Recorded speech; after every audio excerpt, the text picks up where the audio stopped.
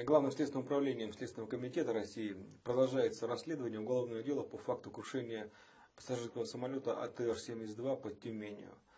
Следователями завершен дополнительный осмотр места падения самолета с участием специалистов МАКа и применением беспилотного летательного аппарата. Проведено 26 опознаний тел погибших, признано и допрошено в качестве потерпевших 25 человек, один родственник допрошен в качестве свидетеля. Родственникам уже выданы тела 18 погибших.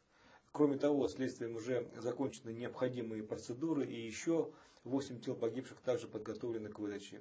Проведены допросы сотрудников аэропорта, сервисных служб, в том числе лиц, осуществлявших антиобледенительную обработку, а также ответственных за видеофиксацию и топографическую привязку техники аэропорта. На данный момент на основе полученных материалов следствие рассматривает непроведение антиобледенительной обработки самолета как наиболее вероятную причину авиакатастрофы.